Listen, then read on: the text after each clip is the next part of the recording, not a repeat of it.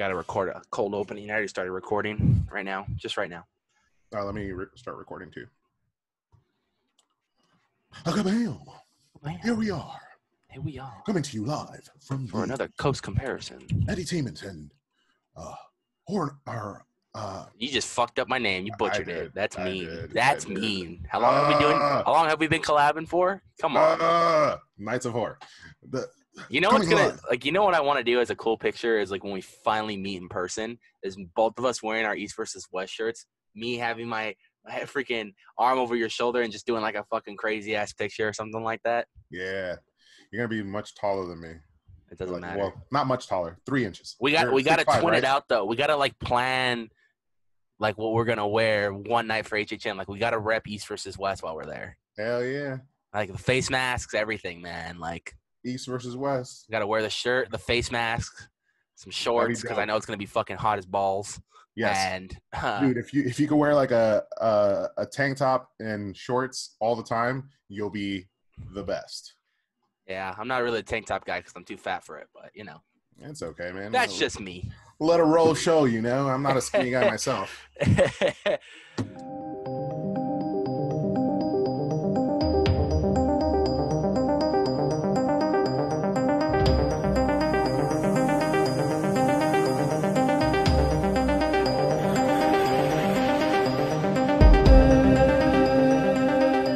What is going on, ladies and gentlemen? Welcome back to East versus West, the only show that gives you the dose of both coasts, man. Yes, haven't used that one in a cool minute.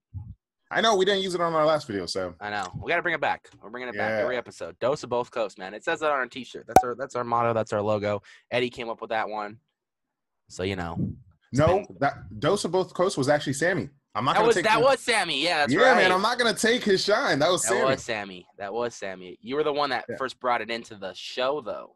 Yeah, I think I came up with East versus West. Yeah. Sammy came up with dose of both coasts. Yeah, that was like later on down the line too when we started doing more episodes. So. Yep. And on that note, my name's Eddie from Edutainment. My name's Anthony from the Nights of Horror. If you haven't already, make sure to check out both of our channels. Subscribe if you haven't. Click that bell icon so you're notified when we put out content. Also on Anthony's Teespring, I'll let him talk a little bit about that. Hey, Eddie, did you know we had East versus West merch? No way. We do. Really? We have T-shirts, we have long sleeves, we have tank tops, we have hoodies, we got sweatshirts, we've got stickers, and we've got face masks. All East versus West designed on Teespring. Links in the description below. Buy your East versus West merch. So when we see you at Halloween Horror Nights this year, you can rock the East versus West merch with us. And yeah, what's it look like? It looks like this right here, man. East versus West, Anthony Eddie, your dose of both coasts. Little anchor for the East Coast, little palm tree for the West Coast, and in the back, both of our logos.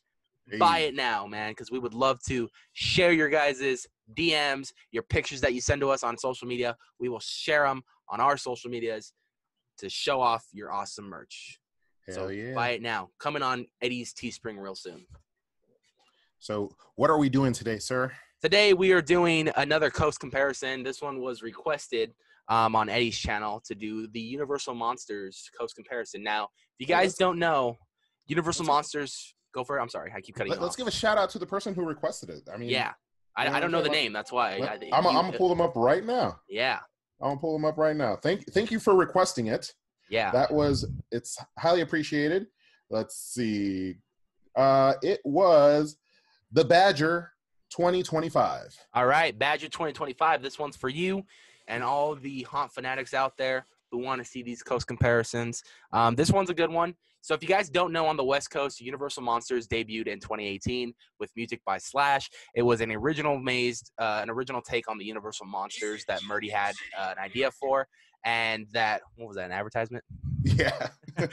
Murdy had an idea for as far as to bring the Universal Monsters, but kind of twist them up, make them look a little bit different, and kind of put their own twist on the Universal Monsters. You know, they took some stuff from the movies and stuff, but they really put their own twist on the Universal Monsters, which was really cool. Kind of told like an original story overall, which was really cool to see all of them. And then in 2019, Universal Monsters would make a return at Halloween Horror Nights in the West Coast with Universal Monsters Frankenstein Meets the Wolfman, another original mazed, music by Slash again. original maze based around Frankenstein and the Wolfman. Of course, that is an iconic movie, but Murdy did his own twist and made it a little bit more darker for a maze. And this would be the same year that Universal Studios Orlando would pick up the property and do their own fun twist on it. And so today we're going to be reviewing the 2018's Universal Monsters, the first year it ever came to our event. And we're going to be reviewing 2019's Universal Monsters, the first year it ever came to Orlando's event. Now, the reason why we did these two is because Frankenstein Meets the Wolfman, I don't know if it will ever make it to Orlando or not, because so far it's speculated that both coasts are going to be getting the brides. So we decided to compare Universal Monsters 2018 over here on the West Coast, which was pretty much all the monsters that used in 2019's Universal Monsters at the East Coast, except for one monster that the East Coast got that the West Coast didn't, which was the creature from the Black Lagoon. So we're going to see who did a better job as far as the detail goes, as far as scenes, as far as overall what the maze just looked like. And we're going to do a final comparison and a final verdict at the end of this video. So we're going to start, of course, with Universal Monsters over in the West Coast in 2018. I'm excited. This was one of my favorite mazes of all time. So let's just get to it. We're going to start the video in 3, 2, 1. All right, here we go. Universal Monsters. This was in the Parisian Courtyard for all of you guys that don't know. Yep. It's like one of the the main. Shout out to Theme Park HD as well. Yeah, this is from Theme Park HD. Records probably some of the best low light footage I've ever seen. I got to find out what camera this guy uses because I want the same footage. Yeah, the footage is amazing. I like this facade. I like the kind of like a neon paint. Yeah, so what Murdy did with this facade was in like Paris, there's a cemetery that has like where Jim Morrison's buried at, actually. There's like spray paint and everything all over it. So he took inspiration from that. So this right here is still part of the line, or are you actually in the house? This is the first part of the maze. So this first part took place in a graveyard outside. This was like your opening kind of scene. There's your and first then scare. It goes into the actual maze, which you'll see right now. That was Frankenstein right there, right? The first scare? That was Frankenstein, yeah. So you're in the graveyard right now. You're seeing all their tombs and all their graves and stuff. So you saw Dracula. Black walls. What's up? Black walls. Black walls, yeah. Ooh, that looks dope. So that's supposed to be Frankenstein from the movie where he kills the little girl and he's mourning her. Aw. And I think on the left, the Wolfman does pop out, so that's pretty cool too. Look at the quality of this guy's video. What's up? Look at the quality of this guy's video. Not a grain in sight. This guy's cool, man. Whoa. And then this is your black wall hallway. And then this takes you outside to the actual maze. So that was like the beginning part. This transfers you into the actual maze, and you'll see the actual facade for the maze, which is Frankenstein's castle on fire, post-Frankenstein. So you had like a little like precursor to the actual maze. The actual maze, yeah. So these are all the I like that flame. The rioters outside of Frankenstein's castle. Oh, that's so cool. Yeah. So they're coming to kill the monster. Yeah.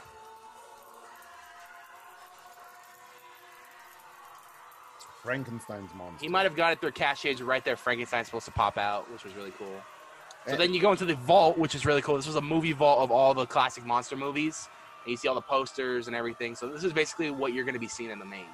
And before anybody calls us out in the comments, we understand that it is Frankenstein's monster, but we've been calling him Frankenstein for the past like minute.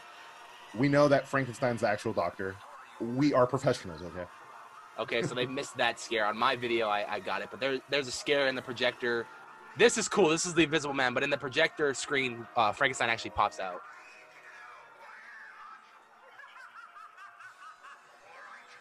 Oh, that's dope.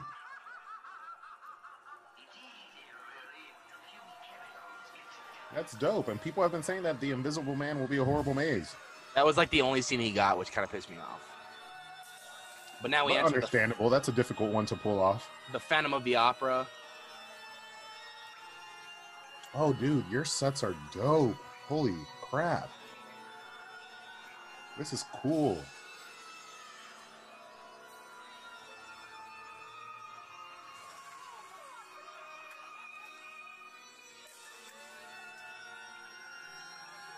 Is this a sprung tent?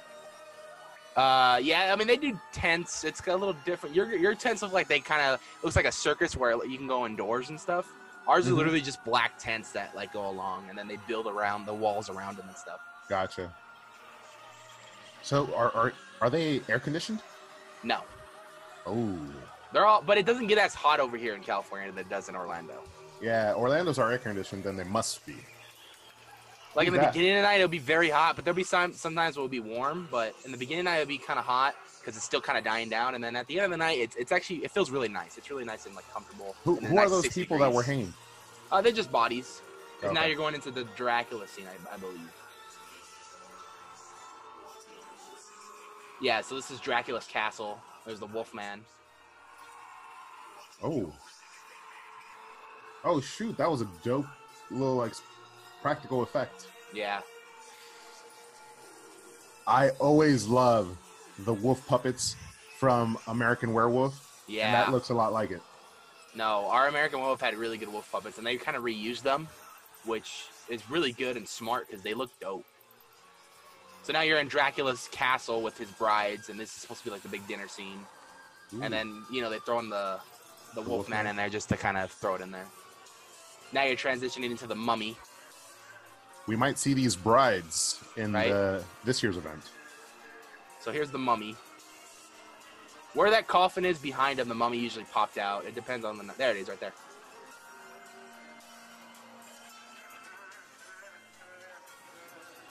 What is that?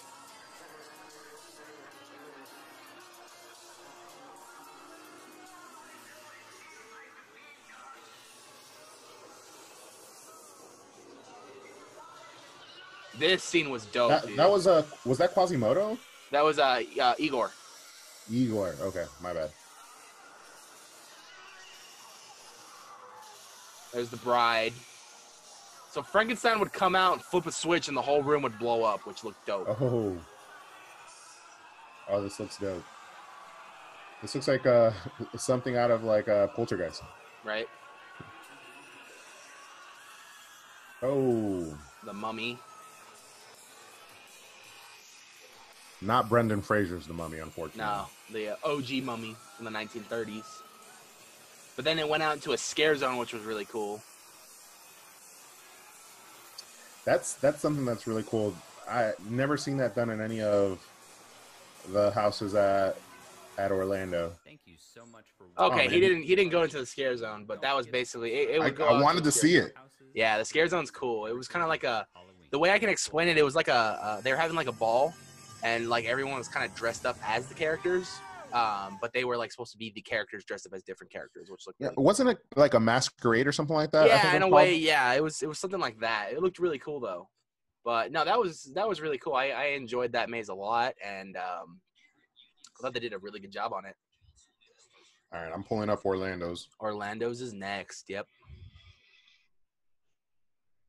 But this is so great. for those, I mean, it already would have dropped by now, but this is your. I don't know the winner yet, so don't quote me on this. But is this the building you had the idea for the It Maze that you pitched for Maze Treatments? Oh, you mean like the soundstage? Yeah. Not necessarily. So when you said projection and stuff, this is the first thing that came to mind when I thought about it. So this is where I wanted to take the influence from. Yeah. But it doesn't necessarily need to be in this building because that's not necessarily like your typical soundstage. I would prefer it potentially in like one of like the Stranger Things or Poltergeist soundstage. Right. Because I'm even in my video, I even take a little bit from Poltergeist as well. Shameless plugs. Maze Treatments, watch it. The videos have already been entered, so Josue can't change anything, right? Yeah, no. All right, cool. Because now he hears this before the video comes out. He's gonna be like, "Oh shoot, I got to change this." No, the video's already out. Trust me, I know what I'm doing. All right, cool. But yeah, so this effect, not necessarily this building. Yeah. Soundstage in general is really what I wanna have it in. Right. But all right, Universal Monsters at Halloween Horror Nights 29, Universal Orlando. I got who's do I got up? I got the Dis. Is that the one you have up? No, I got Theme Park HD. Okay, let me pull up Theme Park HDs.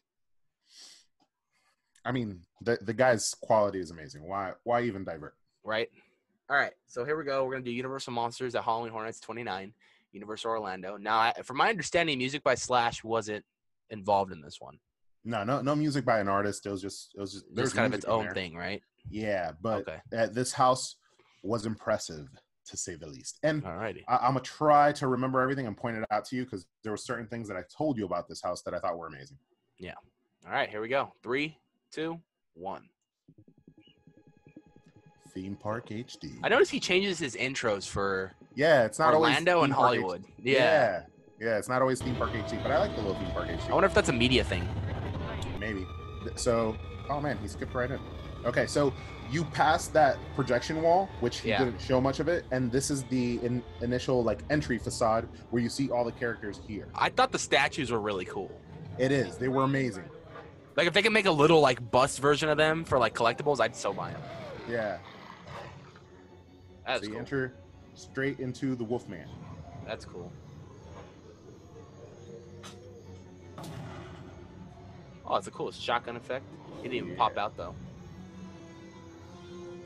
Yeah, there's whatchamacallit's name. A Bolt or a Bolt. There's another Wolfman. The Wolfman looked really cool. Yeah. They didn't use as much of the puppeteering like they did in your maze. All right, where are we at now? Right now, we are... I think this was the Phantom of the Opera. Yeah. That's a cool effect. Or is it, oh, yeah, because you're in the bell tower. Okay, I get it. Yeah. That's cool. And here, Creature, look at this. You're underwater with him. Creature, okay? You see, you have the like kelp and stuff hanging from above, and look above, there's a boat. There's actually a boat. So this is supposed to be as if you're underwater. Yeah. This is dope. Yes, it was crazy when you walk through it. When I walked through it, like I was able to instantly notice that what they want me to believe is that I am underwater with him. Looks like they took a little something from the cookbook, man. John Cook. A lot of underwater effects over at Knott's. And that was basically it for him, but I thought that portion of it was amazing. And then this is Dracula. I'm glad they give your brides actual makeup rather than a freaking mask. And there he is himself. It's Dracula, yep. Nosferatu. They're floating. Oh man, I miss this maze. The brides look actually pretty beautiful. East Coast. And that's what they're supposed to look like, is like beautiful. Because they're supposed to be like very seductive and trying to seduce you and stuff. It's basically Florida women. Yeah. What can I say? What is this, the Mummy? Yes. Oh, wow. There he is. That was cool. Yeah. Double scare. Yeah, and those sound effects, when you're there, you feel the bass. It's amazing. And you got all the hieroglyphics and everything. That was cool. And where are we at now? I don't remember. The Phantom. The Phantom of the Opera again. I can tell by the music. Yeah. Yeah, this part was amazing because they kind of used mirrors as well to kind of throw you off. Yeah. Look at that. Is that a Tesla coil? Oh, over here. Yeah. Dr. Frankenstein's laboratory. Yes, sir. That guy who played Frankenstein. Oh, it's Dr. Frankenstein on the table this time. Yes, it is. Dr. Frankenstein's on the table. And the guy who played Frankenstein's fucking huge, though, dude. Yeah, he was at least like 6'8" up. Who's that supposed to be? I think that was Nosferatu again, but there's Frankenstein. That guy looked dope. Where are we at now? Now it's Dracula. And I think this was like a mixture. This is like where the set and the scene, or the person influencing the scene, wasn't necessarily... Yeah, I'm recording real quick. There's Frankenstein's bride. Yeah. And there she is, the Exeos. Oh, we made it. All right. So that was the Frankenstein or not Frankenstein. That was Universal Monsters at HHN 29. That was dope. I have to say, what they did with this maze was truly something different than what they did with the one in Hollywood. They kind of did their own thing on it, which was really cool. They used the basic overall premise of being like an original thing, but taking their own take on it. I would have to say I would prefer Orlando's over ours, but I wish they would maybe add the music by Slash because I feel like it could fit in pretty good with the Orlando maze. Just hearing that soundtrack, I think it could fit good. But I think they did a good job, especially when you went to the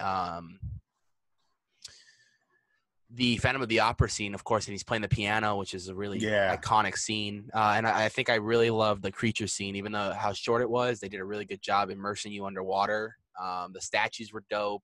Giving everybody kind of their own thing was really cool. So that was a very solid start for Universal Monsters coming to the event over in Orlando.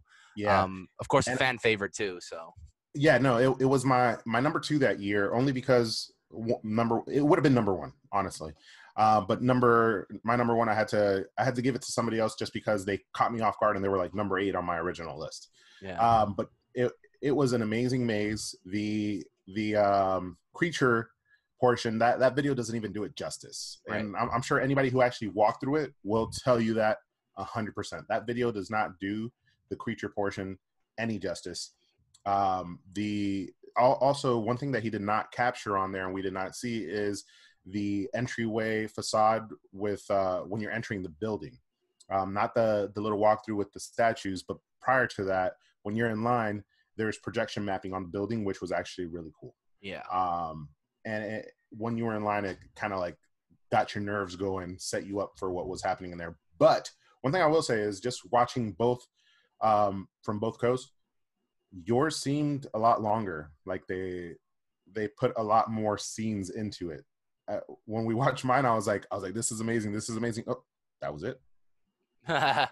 When we were watching yours, I was like, oh, there's another scene. Oh shoot, there's another scene. Oh damn, there's another scene. Yeah, yours seemed a little bit longer than mine. You had that that kind of like pre walkthrough, then you go through a walkthrough, and then you exit into a scare zone, which is really cool. And your scenes were amazing, but the differences are ridiculous. They were definitely 2 different mazes. Right. No, I agree. Yeah, they didn't really like copy each other at all. They took the actual. It looks like Orlando took the concept of Universal Monsters, the exact like masks and sculpts that they have and everything, and just put their own twist on it with sound effects, different kind of musics, and the characters that they brought in with the creature. It looks like that's why if you kind of look at the creature compared to the rest of the monsters have like a very dark and twisted kind of spin on them. The creature, because Universal Hollywood didn't do the creature, they kind of just took the creature costume that they've had like over the years that they've used, which still wasn't bad. It looked cool, but they kind of just took that creature costume and just put it in because we didn't use the creature at all. And I don't think Murray put an original twist on the creature yet, because I think with this universe of Universal Monsters at Horror Nights, he wants to make them more scarier and twisted, whether in, the 30s and stuff, they weren't nearly that like scary or anything, but now it's like he wants to have like burned faces and make them a little bit more evil. Like if you look at Dracula, he looks like evil, and the Wolfman looks evil, and the Phantom looks evil. So it's like he's trying to really put that evilness into these characters to make them a lot more serious and a lot more scarier, which I think is really cool. And Orlando just did the same thing. They literally took their characters, did an original story, and just made them as scary as possible. What I did like, though, too, is your guys' Dracula's brides didn't wear masks. They were all makeup and prosthetics, which I thought was really cool. Yeah. And I think I like that a lot more about Orlando, is they use a lot more makeup and prosthetics rather than masks. If they cannot use a mask, they'll go that route if they have to. It's like they would rather use more prosthetics and makeup than masks, and they only use masks when it's absolutely necessary or if they actually need to actually make the scene better. Yeah, for the most part, the worst prosthetics I've ever seen were Jack in The Shining. Yeah. But yeah, I really liked your maze, honestly, and it was a bit longer too, which I always enjoy a long maze. That's what she said. No. But I don't know. I'm kind of split. I really enjoyed walking through mine personally, and I thought it was amazing. The creature walkthrough portion was so immersive to make you believe that you were underwater, and I was able to believe it like that. Like, it instantly, I walked in and I said, "Oh shoot, I'm underwater. Yeah, I'm not getting wet. I could breathe. yeah. So I'm obviously not underwater." But it gave you that illusion, Right. But yours, just overall the sets, and also how the fact that you had like it was almost like an intro to your YouTube video, you know? Right. You had an intro to the house before you actually got to the house. Right. That was really cool. No, that was cool. Yeah.